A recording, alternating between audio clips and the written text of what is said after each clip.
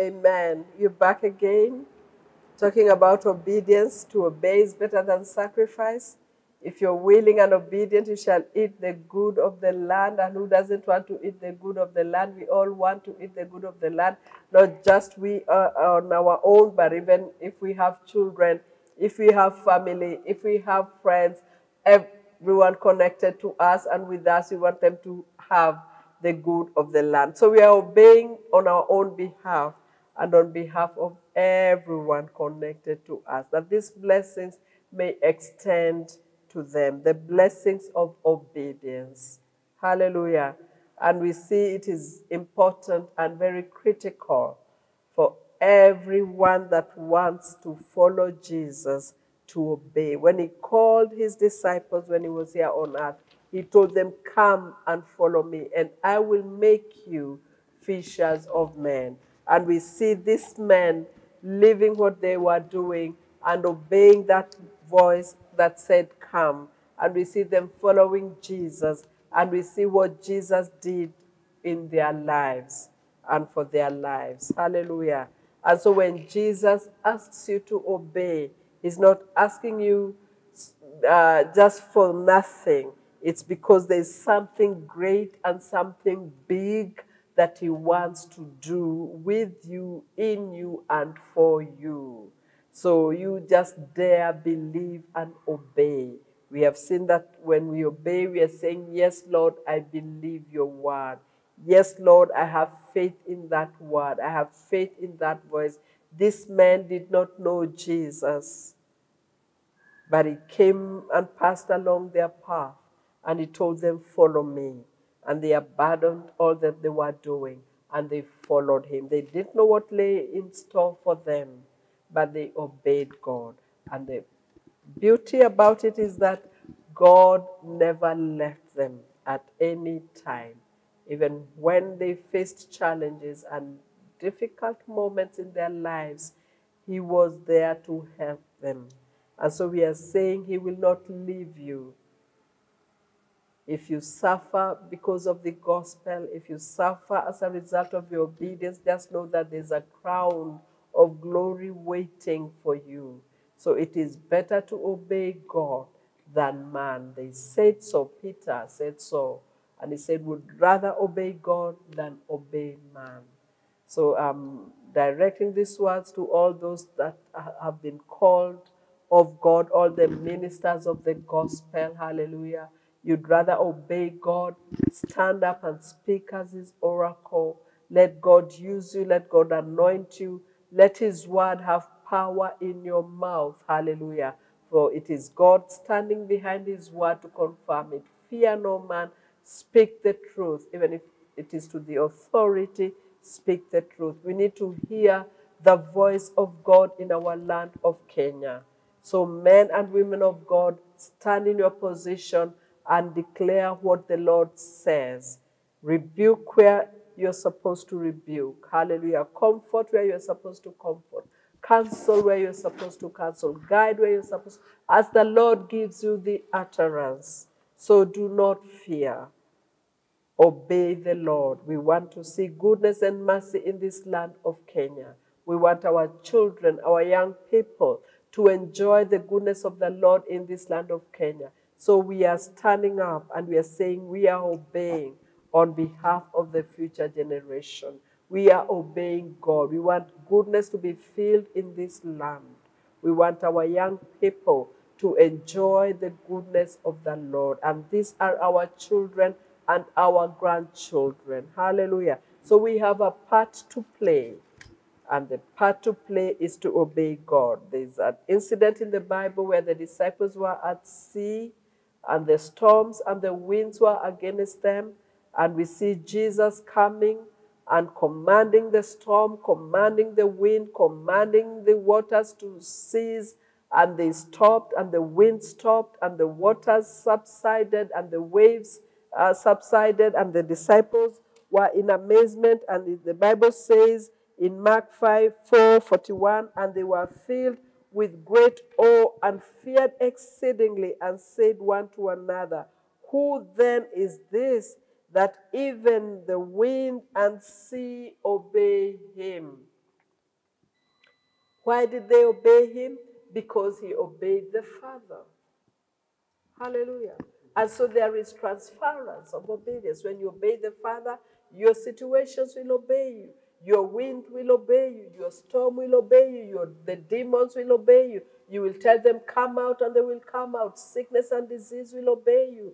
Nature will obey you. So obey God. Hallelujah. And you will see the circle replicated. Hallelujah, hallelujah. This is what we want. We want to see God manifest himself in our land. And so let us rise up and obey God so that the wind and the storm can obey us too. Hallelujah. So when we say sickness and disease be healed, healing can happen. But it will never happen if we are not in obedience. So the challenge is on us to obey our God, he that has called us to be co-workers with him. Hallelujah.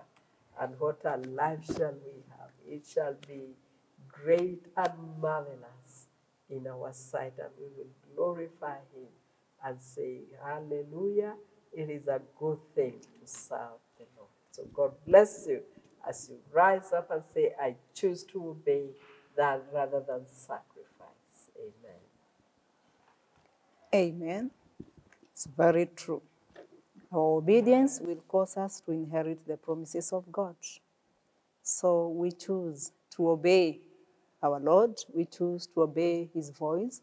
We choose to obey his servants, and we shall inherit all the promises that he has spelled out for us and for those who are close to us. When we look at Joshua and Caleb and the other spies, they were sent to spy the promised land. Joshua and Caleb didn't see the challenges, the giants. In them, they had faith. God had promised to give them the promised land. So they never saw what their eyes were seeing. They chose to stick, to obey the word of God, that they will get the promised land. So, and that's why they took back a positive report, while the other spies disobeyed, or rather forgot the promise of God, and that is disobedience, and took a negative report.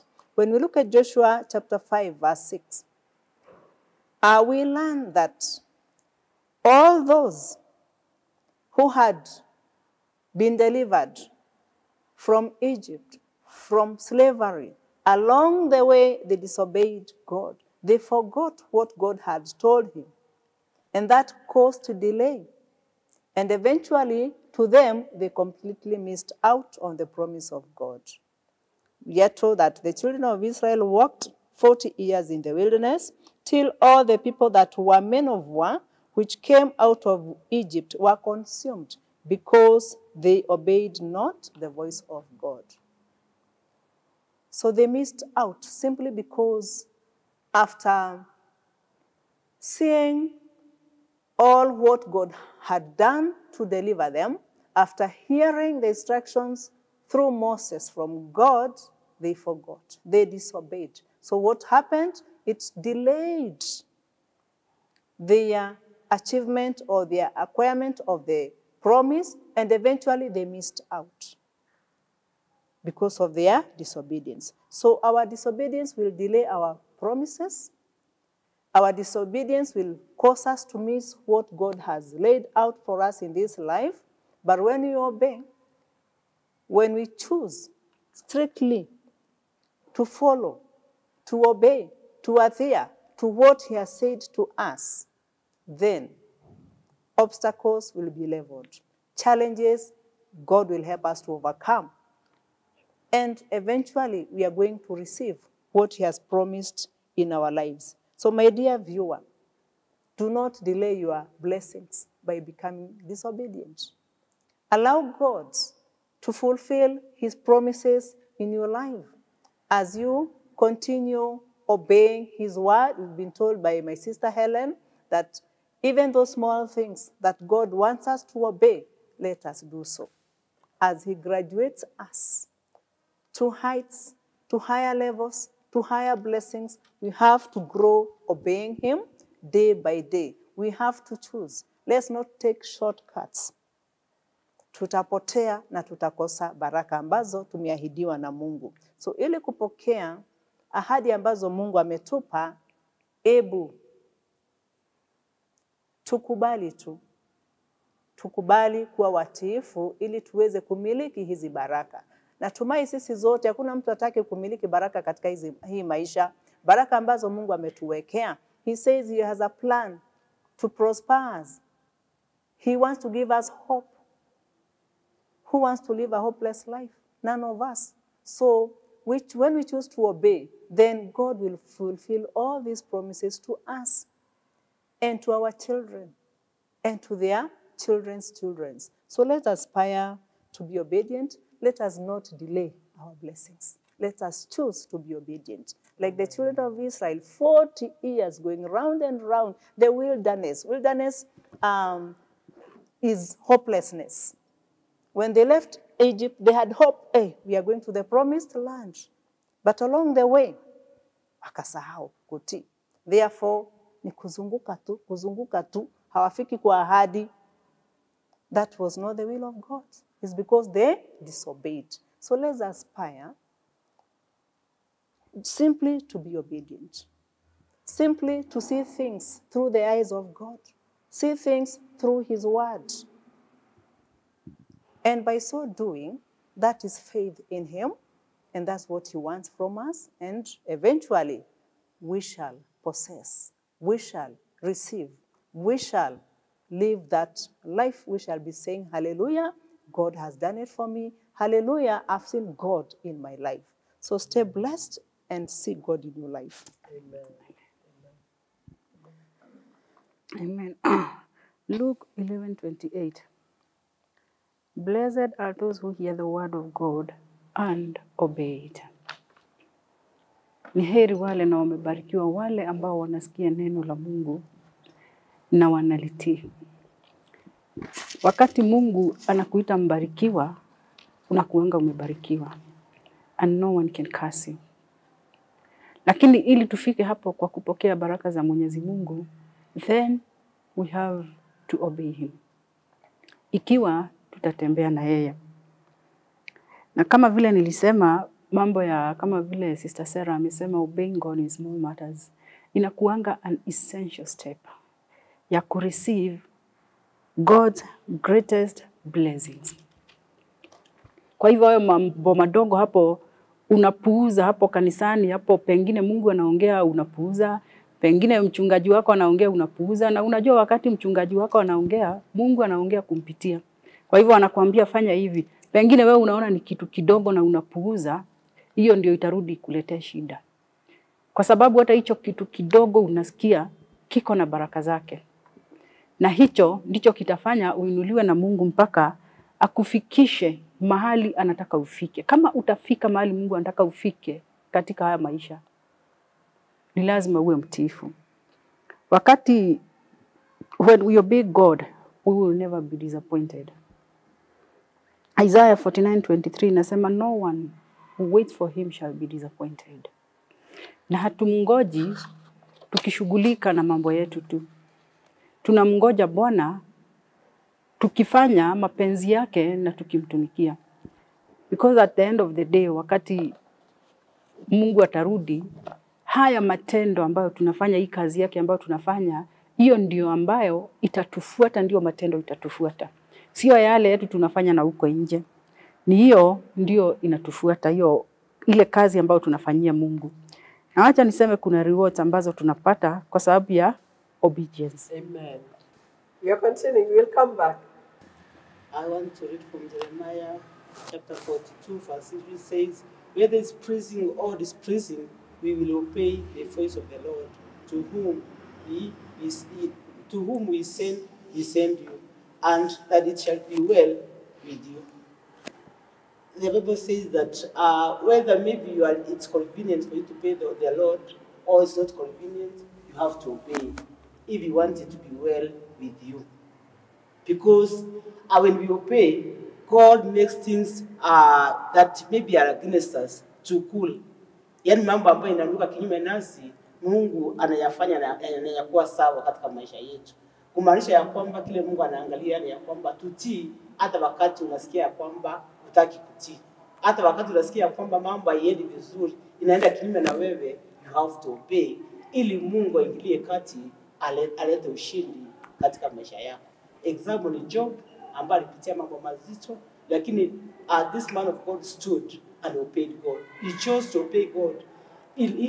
Hata wakati mambo ilikuwa mazito kwake, na tunaona ya kwamba Mungu alimshindania na mwisho wake Mungu alimlipa maradufu katika jina la Yesu. Amen. So you have a choice to make. Choose to obey God and eat the good of the land, or choose to disobey God and suffer the consequences. The choice is yours. When we come back again next week, we'll continue with this same topic. We will share with you the consequences of disobedience and the blessings of obedience. Hallelujah.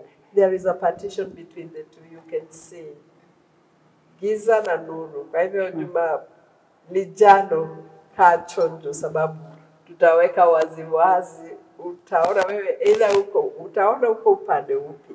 Lakini kwa sasa tunakwambia chagua kutii, kwa sababu kutii ni bora kuliko sadaka. Na utakapotii utakula mema ya nchi. Ni chaguoni lako. Haleluya. Maana Mungu anabakia kuwa yule yule, habadiliki, jana, leo na hata milele, na ahadi ni zile zile, uwezo na nguvu na mamlaka ni zile zile. Chaguoni lako. Amesema ameweka mbele yako, chagua leo. Kwa hivyo chaguoni lako. Mungu akubariki, tunakupenda. Tutakuona tena Jumamosi ijayo, Mungu akipenda. Amani ya Bwana iwe pamoja nawe. Baba, tunawakabidhi watazamaji wetu mikononi mwako. Siku ya leo Bwana, tumewaomba na tumewaambia wachague kutii.